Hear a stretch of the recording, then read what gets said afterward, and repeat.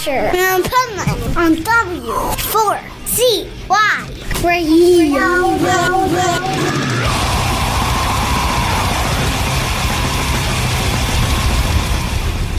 Wake up, America! It's time for the Adventures of Pipeman on W4CY.com, West Palm Beach's #1 internet radio station. Here's your host, the Pipeman. This is Pipeman here on the Adventures of Pipeman W4CY Radio, and I'm here with Bill Saxton. Nice. And tell us why you're here at Bloodstock. I'm here to tell you, well, I'm here at the minute. I'm filming some of the History of RoadRunner Records documentary series through interviews with various artists, a lot of B-roll, a lot of pit footage, and generally having a good time. Nice. So, did you come up with the idea of the documentary? Yeah, I can get. Do you want the full story? It's quite. Yes. Yeah. All right. Okay. You're at risk of being bored to tears, so stop me when it gets boring. So in the pandemic, I was going a little bit stir crazy, as many of us were, and I was playing a little too much video games, a bit too much Stardew Valley, a bit too much Counter-Strike, and I sort of figured I need to generate some sort of. I need to use this energy in a different way. And it actually occurred to me that no one had come out with a book about RoadRunner Records. No one had done a documentary series. No one had really talked about it outside of liner notes. That's wild. It's mental, isn't it? It's absolutely mental. What the fuck? Such a legacy. So I just thought, fuck it, I'll just do it myself. So I started writing up what I understood the history to be. Maybe the idea was maybe a book or something like that. And I put it up in a few blog posts on my website. And by chance, I was watching a stream with another UK journalist, and I started talking about this thing that I'm doing, this History of RoadRunner Records blog series. And Michelle Kerr, who's here today from Cosa Nostra PR, she DM'd me and said, okay, so when this is finished, let me know, because I worked there for 17 years. And I was like, oh, shit, it's got to be good now. Yeah, and everybody that was anybody worked at RoadRunner. Exactly, man. And the whole end of the story is, if you used to work at RoadRunner, you now work in some sort of very successful independent outfit, whether it's PR, A&R, anything like that. It's fascinating. So since then, since Michelle gave me that sort of remit of, I'm going to see this once it's done, I was like, oh, shit. So then I started escalating a little bit, and I started inviting all the old artists to Zoom interviews and started a podcast series called The Temple of Blair off the back of that. And so once I got through about 30 interviews, I turned that into a documentary, which was History of RoadRunner Records, 80 to 86. And that was pretty well received. I mean, it's small fry, it's YouTube's tiny channel and things like that, but we went down into the granular detail of people who worked in the office in the 80s, all about Case Vessels, the founder of the label, and all these old bands that, even the ones, the small bands that not a lot of people have heard of, were all in this little mini documentary that I created. And I put that up. And then an orthodontist, would you believe, got in touch and said, right, stop what you're doing, stop fucking around. I'm going to fund a production company, just do this properly. And that's where we are today. So now I'm here with cameras, broadcast quality cameras, speaking to the great and the good about this wonderful corporate outfit which had such an impact on metal. Yeah, and it's like anybody knows everybody. I used to deal with people in the States, and all the publicists I know in the States, almost all of them worked at RoadRunner Records. It's like, if you're in this industry, you worked at RoadRunner Records. Yeah, it's the great, I mean, I've heard this term before, and people can compete me on it, but it's the last great independent label, is what I heard. Or what is kind of like the moniker they kind of go by, and it's the impact it's had on the metal scene is just, and the hard rock scene for that matter, is without question gigantic. And how did you find that people feel about it being no longer? About it being? No longer. Well, it's still there. It's still there, but it's obviously a subsidiary of Warner, Elektra, and things like that. But as it was. Yeah, I mean, there's a lot of reverence for that 1980 to 2012 period. So you're referring to 2012 when Warner bought out the rest of the label, and a lot of people got fired, and now it's sort of, since then it's gone on in a still strong label, but not many people work there. It's got a different kind of feel to it. It's the thing we got to understand is from 80 to 2012, that was like a family of people. Right. It was a house full of nut jobs that made it work. And when that house ceased to be, something was missing. I mean, Yeah. they're still doing great stuff. I mean, Slipknot and Trivium are still banging out great albums. Gojira is still banging out great albums. They still got a strong roster, Motionless in White, Creeper, things like that. But there's a ragtag element to that previous era, which is the one we're all familiar with, you know? That's what this documentary is focusing on. You know what I've noticed as a press person is that, yes, for the Slipknots of the world, it's still great. But what made it great was the smaller bands that even a Slipknot that became Slipknot, you know, like type of thing that, I don't know, correct me if I'm wrong, it doesn't seem like that exists anymore.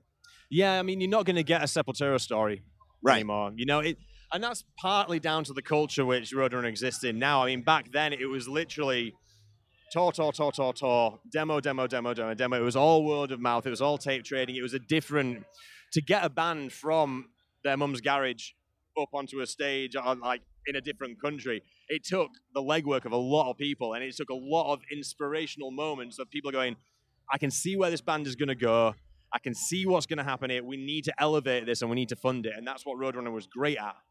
And that's the bit that's kind of been lost, you know. But that's, again, an industry thing rather than a RoadRunner thing. What's in interviewing these artists, what have you found are feelings of the artists about how it's changed or, you know, what it is today from their perspective?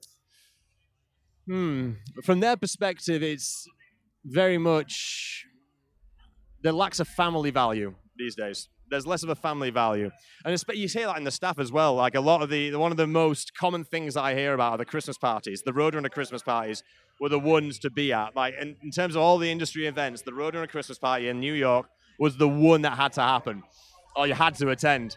And there's so many stories to fall off the back of that, like stuff that happened on so-and-so's desk, so-and-so's car got the tires laid out, all these things. And it's those kind of moments which we don't really have anymore, you know? Yeah, totally. Do you think not having an independent label being an independent label anymore has changed the industry drastically? I think it has in a number of ways. I think it's really hard to quantify the success, right? I mean, I was speaking to Gatecreeper yesterday. Gatecreeper, in terms of their monthly listeners on Spotify, they haven't risen dramatically in the last few years, but their profile is huge. They're a big band. They're a big metal band. So it's really hard to sort of say what's successful or not, right? Yeah. That's a massive factor, I think. I mean, back in the day, it was just, okay, sales, first week sales, and the Nielsen numbers, that was the thing. Now people think it's streams, it's really the merch numbers, it's really the ticket numbers and the attendance. It's hard to really drill down, at least from my perspective anyway. In doing this, you've interviewed artists, you've interviewed publicists probably, people that work there. All the business, yeah. Have you interviewed listeners that weren't working there or an artist? That's why I'm here. So once I'm done here, I'm going to have a beer. I'm going to take the gimbal out into the field at Bloodstock, and I'm going to find people with the Typo Negative T-shirts, with the Wednesday 13 Murder Doll Slipknot stuff, and say, what's your experience with this? Oh, dude, there was a guy in the shuttle bus that brought me down here and said, I've got a Slipknot story. I had to pick Slipknot up for Download Festival, and they were all en masse. They were very polite young men. And then when I got them later, they had the masks on it. It was fuck this, fuck that. And I told them, no swearing in my bus. And they were very apologetic, very kind young men. It's stuff like that, you know, because that's how we learn about the impact of this, of all the artists on that label, right? I love hearing that. And I found the difference from a press perspective. Like, I used to interview all the RoadRunner bands, and it would be like I would email and immediately get something set up, and now you're kind of lost in the corporate environment. Corporate environment is the most common term used for late 2000s into the 2010s. Yeah, exactly. Yeah, but again, it's not necessarily indicative of RoadRunner alone. It's a wider industry thing, especially. It feels like, in a way, like on the spectrum of labels, massive majors, tiny indies, the middle has kind of been erased in a weird way. Yeah. You know what I mean? So it's either you're going to get the laptop labels and the ones that are slightly bigger, and then we just go jump straight up to you're not going to be able to speak to anyone because it gets lost in the void, in the corporate void, you know? You know what's interesting about that? It's exactly how the world is. Like, I don't know about here, but in my country, there is no middle anymore. It's either here or there, meaning high or low. There's no middle anymore. Yeah. So it's a sign of the times. It's a sign of the times. And again, it's just shocking that with regards to RoadRunner, which is, I think it's unquestionably like the biggest one of that ilk, but no one's recorded it. No one's recorded the history of it. Why do you think that is? I don't know. I really don't know. I can't. That's a question that I cannot answer about RoadRunner Records. Why no one bothered to do this? And just to be clear as well, I'm a nobody. I am a nobody. I'm not a filmmaker. I was forced into filmmaking because no one else was going to do it. I'm doing this. I mean, you can see the stuff I've had to lug all the way from the car park to make this work. But it's weird. There should be someone out there. This is Banger TV's territory, right? This is something that should have been on their roster, in my opinion. It would have been perfect for them. But have you talked to Thunderflix, who is here too, about getting your documentary on there? Oh my word, Samuel from Thunderflix, like. We spoke first, like, must have been months ago now. He came on the podcast as Thunderflix was launching. He was one of the first ones to say, it's got a home here. And I said, yes, it does. Nice. Yes, so when it does come out, which it will, it'll just take a few years, you know. I love it. What do you think is the best thing you found out from doing all this and the worst thing you found out? Oh, okay, so there's so many. There's so many, man. Okay, so the best thing I found out was... So, as a function, RoadRunner was largely a distribution and licensing function for Europe. Right. So, like, there was a connection with Music for Nations, Megaforce. So, you might have a Metallica CD that has RoadRunner on it if it's in Europe. And that function never stopped. So, out there, somewhere in the Netherlands, there's a Sinead O'Connor CD with the RoadRunner logo on it. Wow. Because they constantly kept this, like, licensing operation going. It's what kept the lights on in a big way. Yeah, it's fascinating stuff. But in terms of the worst... I'm trying to pick my brain on finding something that's not litigious, not too damaging to anyone's brand. Yeah, right. No, there was a lot of stories where RoadRunner might pull the tour support from someone while they're on the road. There's one that's recorded when the Life of Agony were on the road. The tour support got pulled, so they ended up bunking with the Typo Negative guys. Wow. You know, there's things like that. And again, it's just the business, but... yeah, RoadRunner's got its history is a lot of highs and a lot of lows. How many people have you talked to that want to see an independent label at their level come back into the realm, just like we were talking about? There's no middle. How many people have said, we want this back? Every single one. Why? Because it's tangible, it's vivid. There's usually, the footfall is such that every function that a label can perform at its best is when it's done among friends. And when you get that network of people, it can't expand past a certain amount, and it can't be too small that they can't function. So that little middle ground is the sweet spot. And that's what everyone wants these days. Yeah, absolutely. Yeah. And that's what we're here to do. We're here to elevate the artist and also try and inform the consumer, like, what can individuals do to try and push the fringes of the genre and elevate it and make sure that everyone's getting their fair due. And I think it's really, that's the end point, trying to find that middle ground and push people towards it. Do you think, between everybody you talk to, doing this documentary, that somebody will come out of the woodwork and do something about that and create another middle? The best thing I can do is inform. I guess that's the agenda, right? We all want to elevate the artist. We all want to empower the outlier genres and create something commercially viable. Who better to ask than RoadRunner? But that's the agenda. It's just trying to explain that in an academic manner. How did RoadRunner do this? And hopefully off the back of that, someone will come out and go, oh, it's just a matter of, like, building a house, inhabiting it with nut jobs, like RoadRunner was, and then pushing the art that way, and pushing the products and recruiting the bands and pushing them in a localized sort of manner that's sustainable and that can be, everyone gets their fair due, everyone can get their fair pay. You know, I think hopefully the documentary will inform, advise, and encourage that kind of activity.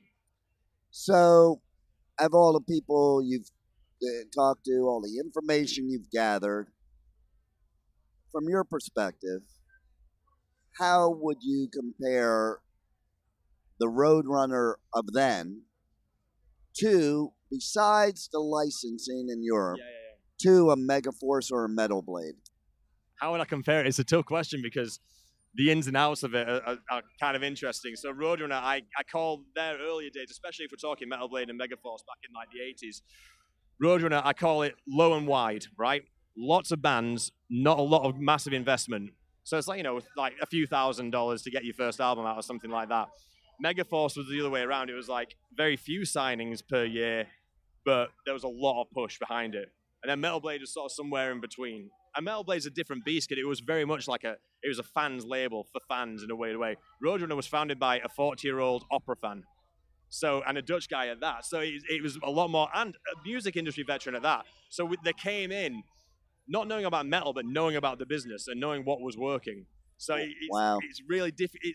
Actually, it's easy to compare on those terms. You know what I mean? And Johnny Z himself for Megaforce, he came from like a mineral trading business. You know what I mean? Right. Yeah, still a business guy at heart, but also a music guy. You want to hear a Metal Blade story? Go for it. Back in the 80s, the reason I'm here today is because of Metal Blade. The reason being is me and my friends used to go to this record store in the Valley called Oz Records. Right. There was a store clerk there, and you probably know part of this by the way I see you smiling.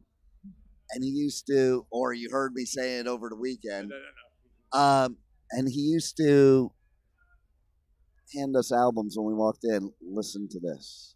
Listen to this. And we went to all our gigs and bought all our albums based on Brian's recommendation. Yeah. And I saw him a few years back, and I'm like, what you did back then was the most genius marketing plan ever. And he's like, I was just a record store clerk. Yeah. But that's the point. You weren't just a record store clerk. You were, but then you could find your audience. Yeah.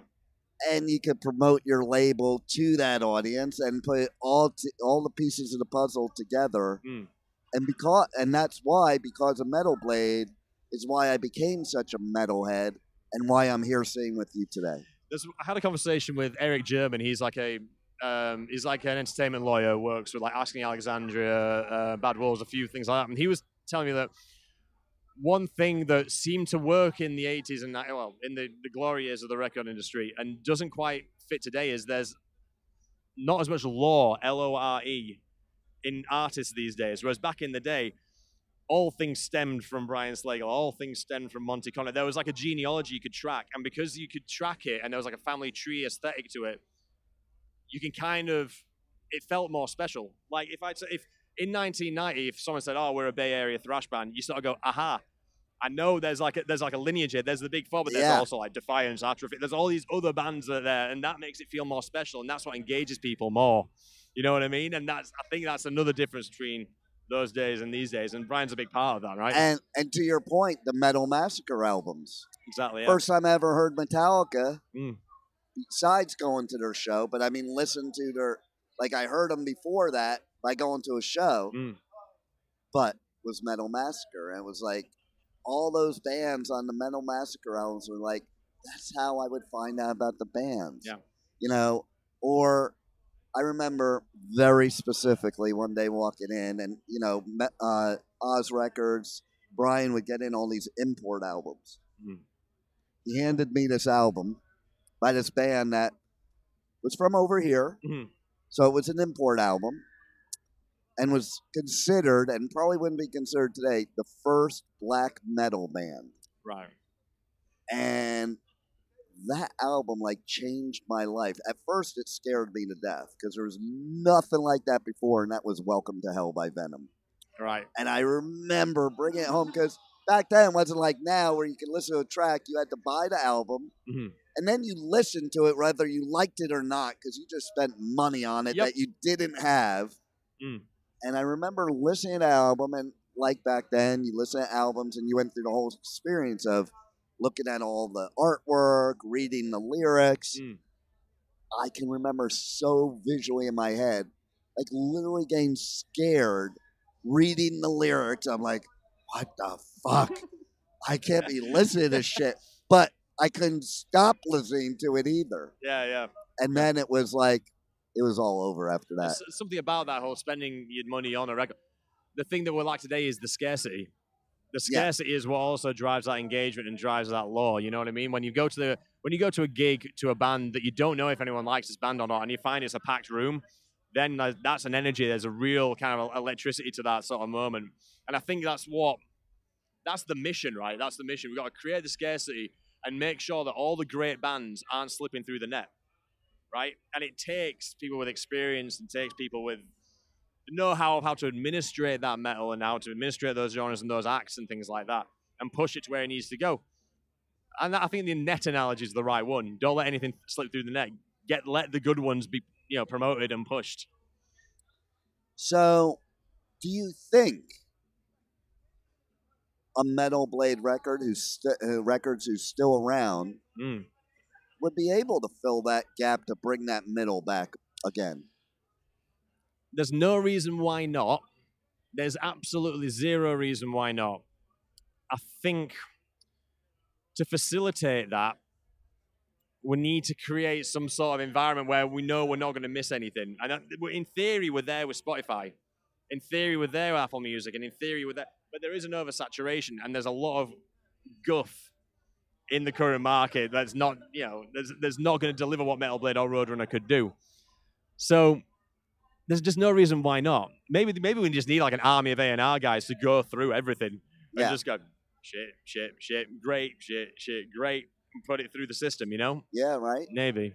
So do you think the reason Roadrunner got swallowed up, or the person running Roadrunner would allow it to get swallowed up, is because that person in charge of Roadrunner had the vision that if he didn't do that, then exactly what we're experiencing now would happen. I can tell you exactly. And this is in fact, I've changed my answer to the previous one. This is the worst thing. This is the worst thing. And I can say this because no one comes out badly on this. So it's 2001, right? 2001. Roadrunner has gone through a phase where it's trying to expand beyond metal. This is like the mid-90s. Right. There's been some successes with bands like Blue Mountain and Kevin Salem and things like that. But, the core roster is still Fear Factory, still Machine Head, Deicide's still on the label and things like that. But 2001 comes about, and the label's hitting some financial trouble, right? So he goes out to the market and says, I wonder if anyone would like to buy a stake in Roadrunner. In comes IDJ, Island Def Jam. And in July of 2001, the deal's finalized. They purchased 50%. I believe it's 50%. Don't quote me. I think it's 50%. And then all the financial troubles are resolved. What happens 4 weeks later? Slipknot's Iowa. What happens 6 weeks later? Nickelback's Silver Side Up. So the worst thing I found in this documentary is, had Case held on for a few months more, it could still have been an independent label today. That is so indicative of any business. Crazy, like right? As a businessman, I was hearing you say that, and you have to, as I put it, stick around till the finish line. Yeah. Oh, it's something Brian actually told me, Brian Slagle from Metal Blade. He's never met one person who sold their label and was happy with it. There you go. And I can believe that. Yeah. Because almost every time you see the people buying, they see it. Yeah. And they take advantage. Yeah. Yeah. And so they know what's going to happen next. It's kind of cool. I mean, this is why I'm fascinated. And again, I could bore you to tears. But at the same time, right, Nickelback is, Monty Connor will say this as well, the A&R guy for Roadrunner, like A&R Svengali of all things metal. Nickelback was also the best thing to happen to Roadrunner and to metal in general, because the money Nickelback brought in allowed the likes of Monty, Ron Berman, and another A&R guy, Mike Gitter, the guy that signed Killswitch. The money that Nickelback brought in allowed them to experiment. So that's why we had this glorious era sort of in the 2000s with metalcore, bits of deathcore, lots of experimentation. So at the same time, IDJ saw the potential. They were buying Slipknot, were IDJ. They didn't know they were going to get Nickelback. Nice. So it kind of all worked out. And not nice. Yeah. But that goes to my point. You got to see the vision. Yeah. And when you're in financial stress, you don't. My experience my whole life is like exactly that. People stop short of the finish line because they get stressed out by the financial and they want to jump ship. And they're always jumping ship as the ship's about to take off. It just happens all the time, which allows the monsters to take over. Yeah. Because they can lose the money, they don't care. If you think about it, though, man, like once Roadrunner had its day and a lot of people were let go, the cross-pollination into the rest of the industry. Like Monty Connors at Nuclear Blast now, Mike Gitters at Century Media, Michelle and Kirsten at Cosa Nostra PR over here, Mark Palmer's now at Nuclear Blast. So that talent is still out there, and the know-how is still out there and is still active in the industry. It's just not in that crazy little house that Case built in the 1980, you know? And there's a lot of people I know in the U.S. Yeah. Like Amy from Adam Splitter. Yep. You know, perfect example. Jamie Roberts from For the Win Media. Yep. Everybody I deal with over there. It's like I said in the beginning, it seems like everybody came from there. Yeah. You know, it's a shame they didn't all band together and keep it there. Hey, man, that's an idea. We should fucking put that around today. Right? Why don't you just do, like, just a vertically integrated label, all of you? All of you quit your jobs. Start this new thing. Yeah, easy. See? Because maybe with all those combined forces, they could compete. Yeah, yeah. But at the same time, I wonder if they'd want to. I think, like, a lot of these guys, they've realized that the glory years are now there. That's something you always got to realize. Yeah. Sometimes we hold on to something. In my industry, it's very big. Like, I call it WKRP and Cincinnati syndrome. What that means is there's a 70s radio, the 70s TV show called WKRP in Cincinnati. And I say it all the time. That shit don't exist anymore. I have people that host shows with me, and they're like, blah, blah, blah, blah, blah. I'm like, that doesn't exist anymore. It's gone. Would you like a Roadrunner fact about this? Yes. So, obviously, what is it called? KRP in Cincinnati. So, this was, there was a DJ on that. There's a connection with the big disco, Johnny Fever. Johnny Fever, Disco Sucks. This all leads to the disco boom of the 70s. So what happened in the disco boom of the 70s was Polygram, which was like the big major label. Casablanca. And Casablanca. Casablanca's hemorrhaging money. Everyone's riding around in limos. Polygram is building more vinyl pressing plants, but no one's fucking buying it. You know, it was absolute inflation. The disco bubble burst. This is what happened. In the aftermath of the disco bubble bursting, Case Vessels, the guy that founded Roadrunner, this is in 77 and 78, he was fired from RCA, which is where he's working, and then he went on to form Roadrunner. And because of the lessons he's learned in the disco boom, he realized the way to sort of retain the money in the record business is in the performing rights, right? So this is where you sign on the dotted line. If the band signs with a label, the label owns all the recordings. That's where that comes from. Yeah. Yeah. Exactly. And then, you know, how about you take stuff like back then and basically, like, as an example, do you think that the destruction of metal for a while by grunge also helped Roadrunner have its demise? Ooh, that's a good one. I don't think so. I think what happened, what grunge did was, it was basically a dog whistle for all the majors to go, oh, we should throw money at this alternative stuff, right? And when that sort of died a death in the sort of later 90s, they went, all right, there needs to be another alternative thing, and that was new metal. So threw all the money at that. I mean, if you look at like the new metal roster, there's a lot of bad bands in there, but they all had great videos, they had great marketing, they all had great media and things like that.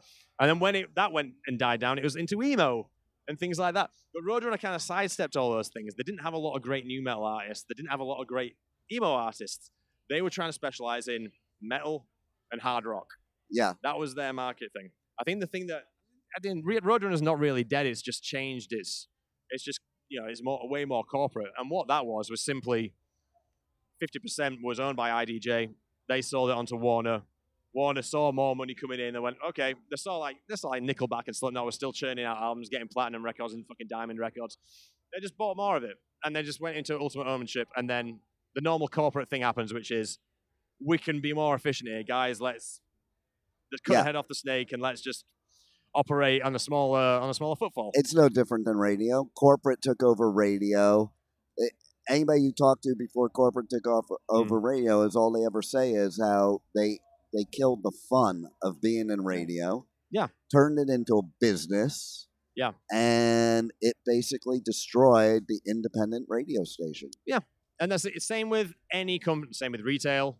Yeah. Same with automotive. Same with anything. Then once competition law doesn't kick in, and you have these giant monopolies, then it all becomes a race to the bottom. Yeah. And that's just what happened.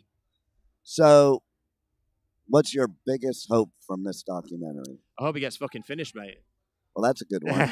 Now, if it's finished, what's your biggest hope? Oh, well, you know what? I hope it's... I hope people like it. I hope people learn something, because it's a very academic story about like the music business and how it evolved and how metal had its role in the music business.